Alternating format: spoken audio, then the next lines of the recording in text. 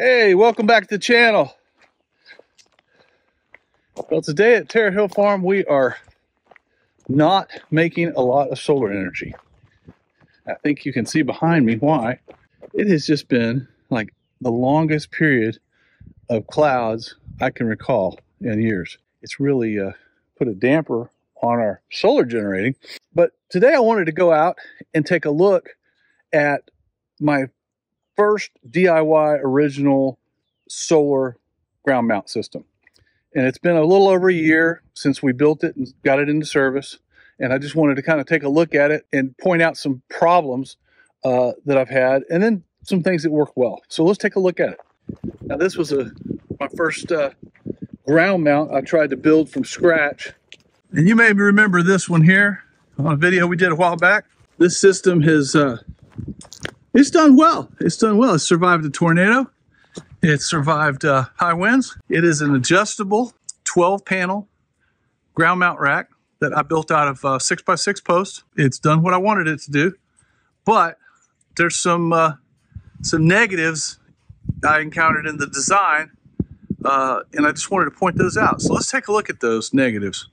Well, first of all, you can't really see it from here looking at it, but as you'll notice, I put 2x8s up on the top to mount the panels on, and those pivot on hinges, as you can see, and those have done okay. But on the bottom, I put 2x6, 12-foot 2x6 boards to add extra rigidity and support for the adjustable unistrut. And you can see, if you come over here, that those boards have just been struggling. You can see them bowed. See how they're bowed out? Just a lot of pressure coming on these 2 points per side from what is basically 175 to 200 pounds of solar panel up there. So there's 3 panels up there, 3 405-watt panels, and a bunch of unistrut. So that's putting some pressure on here, and it's pushing these 2x6 boards out. Now, had I go back, if it went back and did it again, first thing I had to put 2x8s. And we can see the same thing happening here, I think. See how that's just, yeah, it's just really pushing them out. You could put 2x8s here and get a little bit better performance, but I really think, looking at it from a distance here, the best solution would be to just use 4 of the 6x6 posts. Let's, bring that span between the vertical posts into a shorter range of maybe 8 feet instead of almost, that's about 11 feet right there. So if we did that, I think we could solve that mowing problem pretty easy. It might require some redesign of the adjustment rails for the panels, but it'd work. You could make it work. And again, none of this design is highly engineered. It's just kind of put together. So that's one issue that's come up. Let's see up there. You kind of got a little bow in there too. Again, I just think after a year, I think 4 posts would have been better than 3. That's just my opinion. But let's look out here. Panels are doing fine. No hail or damage or anything like that. I've washed the panels one time this year, in the last year. So I've used a squeegee and a mop bucket and cleaned them one year. They probably could get cleaned twice a year and it'd be better. The other thing I forgot is, as you see here, I used 10-foot unistrut, and at the end I had to splice on another 18 inches of unistrut to get the full span I had. I probably could have fit them all on there no, I couldn't. So really, if I had to go back and do this again, instead of using 10-foot unistrut, I'd go down to my electrical supply house and I would purchase 20-foot unistrut and cut it to about 11-foot length and not deal with this splice here at the end. I could have spliced it there's a lot of options, but again, it's one of those things. It's easier to do it right the first time, and I didn't know I was going to have the impact from just the sheer weight. Let's see here. You can see the same thing here, and so it's making the panel, the lower corner of the panel down there tilt a little bit. So my advice is, if you're going to use, this it's 12 gauge unistrut to support all these panels, I think I would use 20-foot unistrut. They do make it. You've got to go down to an electrical supply to get it, but I'd use the 20-foot unistrut and cut it down to size. You'd have plenty of places to use the extra, I'm sure. But anyway, and the other issue that I come across is, well, first of all, this all works fine, but when you come down to this adjustment point, the idea here is that to adjust these rails, you just unlock this by turning it counterclockwise, and then you can move this rail up and down.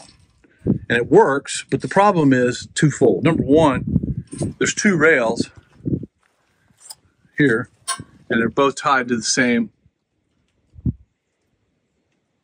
unistrut.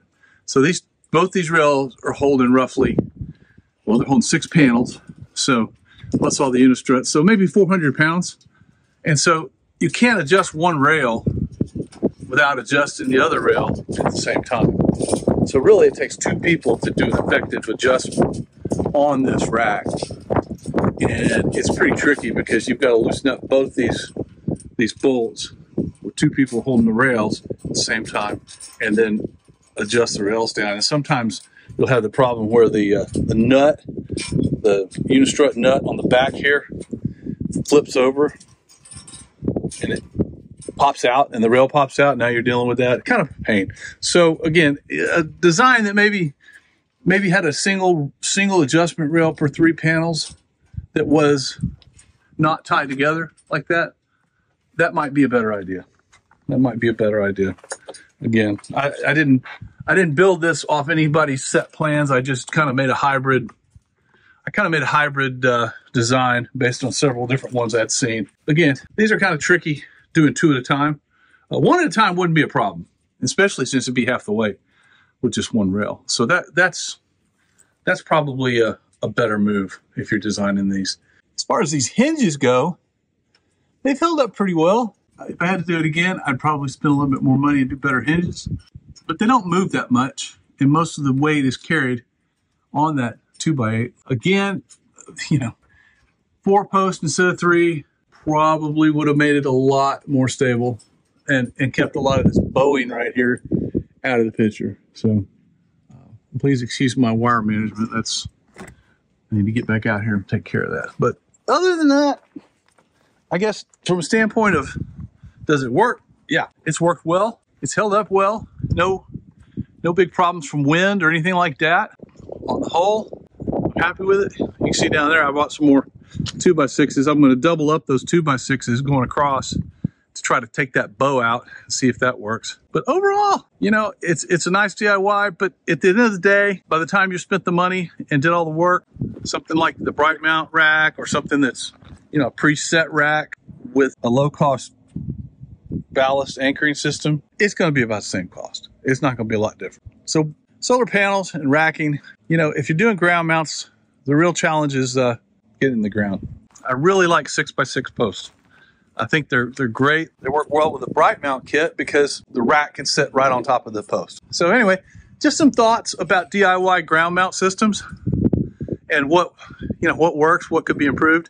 I think this could be improved. I may come back and make some modifications to it, but I wanted to look at it after a year and, just wanted to get an idea of what we could change to make it better. So anyway, that's an update on this system. Hey, so once again, I'm Michael, Cherry Hill Farm and 2 Steps from Off Grid, where we're continually trying to move to 0 steps off grid. Hey, thanks for watching the video. Please hit that like and subscribe button. I really appreciate all the folks that have made comments in the videos. I hope my responses have offered you something of value. And again, keep watching. We really appreciate you. Thanks.